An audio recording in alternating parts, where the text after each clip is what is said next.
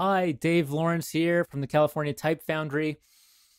In this video, I'm going to be showing you a little bit more about how to get the asterisk from the file that I'm going to give you into your own font.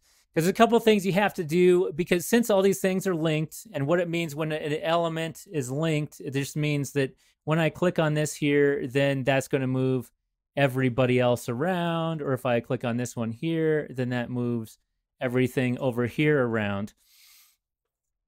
So in order to keep those links, there's certain things that you have to do. If I go over to this, so say, okay, I made one here. So notice, I want you to look at the elements panel and notice that for this asterisk, the elements panel, this has this symbol up here saying, and I can push the arrow and that hides everything. And then here's every arm or prong of the asterisk. So this is inside a group. So inside a group, you need to have things inside a group so that way they know, oh, these are all related, and it keeps the references. Because I want to show you something. If I just go to this one, and the way that we can know that each of these are related is this number right here. See this 5? That tells us that all those are elements references and that there's 5 of those things, which makes sense because it's a 5-prong thing. But then for the bullet, I also made an asterisk because that seems like a natural place. But each of those has 5 also, but it's a different shape because these are not linked together, only to each other. Okay, so now what happens is if I go into here, I click this, and then I move this around, each thing is going to move. Okay, so each of those is going to move, but if I just go V and I copy everything, and I'm doing Command C. So say if I want to copy everything over to somewhere else. So let me go back here again, Command A, Command C. Now I'm just going to go into a new one. Let's just put it for where maybe the degree symbol is. Okay, so I'm just going to go into there. I'm going to paste it, Command V, and look, there's nothing is linked here. There's no 5s or anything. And if I go into here, then nothing is moving around. Okay, so I'm going to delete that one. Delete it. Okay, so now what we're going to try is something different instead. I'm going to highlight everything with V, Command C, and we're going to try putting it into here. And let's do an edit paste as elements. Okay, and even when I do paste as elements, which is Shift Command V on Mac or Shift Control V in Windows, that is not going to do it. Its stuff is not together. So those are some ways that you cannot copy the elements over and have it retain that. So when you're copying out of my asterisk font into your own design, so let me make a new file. Let's just push Command N. So this is going to be an unnamed font.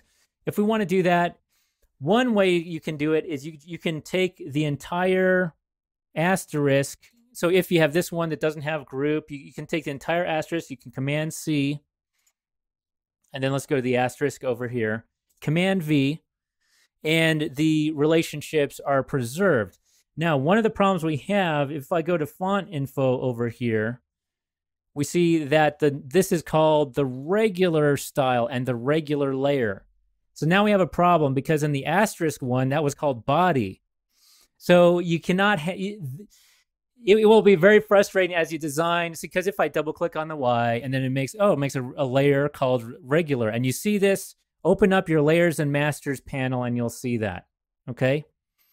So when you're moving it to a different font, or if you're moving it to a different layer, so if you have a font that has multiple masters and a couple different things, maybe has a bold and a light and all that stuff, if you copy the asterisk from one layer to another, you have to make sure to rename that to whatever it's supposed to be. And the way we can tell that this is wrong is that it's not the name in the layers and masters panel. That's not in bold. And when it's just in regular, that means that that's not a master. This is just something else. Because there's many things you can do with layers. You can use it to just have a drawing as a reference or as a source. It doesn't necessarily have to be part of your actual font that's going to be exported. So what do? We double click this here and we name it regular, and then it should turn bold and then we say all glyphs. Usually I say all glyphs because if we don't really want that, or you could say the glyph depending on what, but yeah, all glyphs. Now it's regular. Now it's part of our master. So that's what you want to do. So if you're taking from my file, my cal asterisk file, you want to copy that over and change it into, if you're copying it into the bold, change it into a bold or whatever it happens to be. Now, if your font has multiple layers, say it has a light, a bold, a regular, or a narrow, and all that stuff, then you might want to copy it a different way instead. Because what I did is I copied it as a glyph level, which means that it's going to paste over every layer from your layers and masters panel. So that means if I took this, let me actually just go to my ocean wide. I don't want to mess that one up. But say if I went this and I copied, and say I wanted to put it into this font of mine, geometric. Where is the asterisk? Okay, let me type it in. Okay, so one thing that you can do is you can type in asterisk, and then it will find it for you. Okay, here we go. So this is based on my workflow where I sort of put the less important symbols at the end. So that's why we have these symbols. Less common, I just say, maybe not less important. Okay, so that's him there. So if I paste from this file, copy it again. I can't remember if I did it. And then I just push paste over here.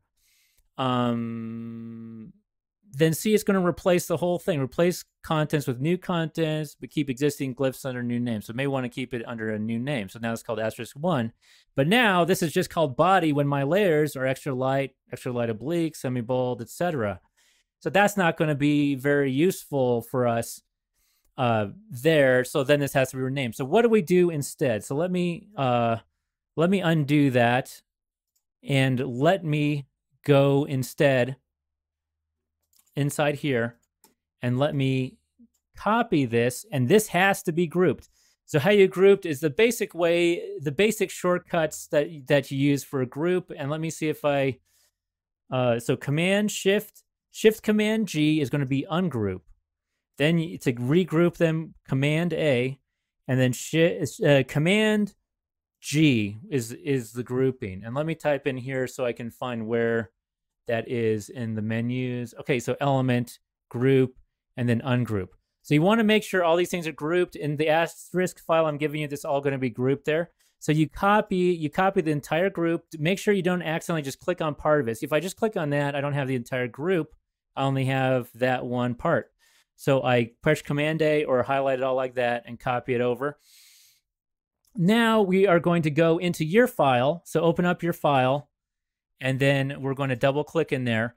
And instead of just pushing Command V to paste it, well, let's see what that happens. Well, it did preserve it. So so actually that would work. That would work to preserve it. So now we have it pasted into this layer, and so we have, obviously we have problems here because now it's there's too much stuff here. So if I want to, I can delete him out. So let's delete that, move that over. Okay, so now he is in your new file. Obviously we have problems because there's a different style of, it's not going to interpolate correctly. But that's how you get it into your file. Make it into a group, copy it over, and then paste it. So while we're here in my file, I'm going to give you an idea about what things, let me uncolor everything. I'm going to show you sort of what things I use with elements. So I'm going to uncolor the flag. So I like to do, for the geometric, I actually made some of these things with elements. I used D and the B I had to modify and take the elements off after a while. The H and the N and the M, those are using elements. Okay, there's some issue with that guy. So, okay, number signs. This is a great one. Look at the number sign. So watch what you can do here. So if I have this here, I can adjust this. See? And then this side, I can then adjust how I want to. And then I can move these guys in relationship to each other, and it's going to be pretty much, they're going to keep the similar relationship. So I've found that the number sign, using these sort of L-looking T looking shapes for the number sign. That's been pretty useful for me. Percentage is great since you have the zeros copied over. That's great for using elements. Let me think here. Then some of these are auto layers. As you see, everything with the blue block, those are auto layers. That's what I like to use for those. I'm using components for some of these things that are based on auto layers, so I don't use it for that.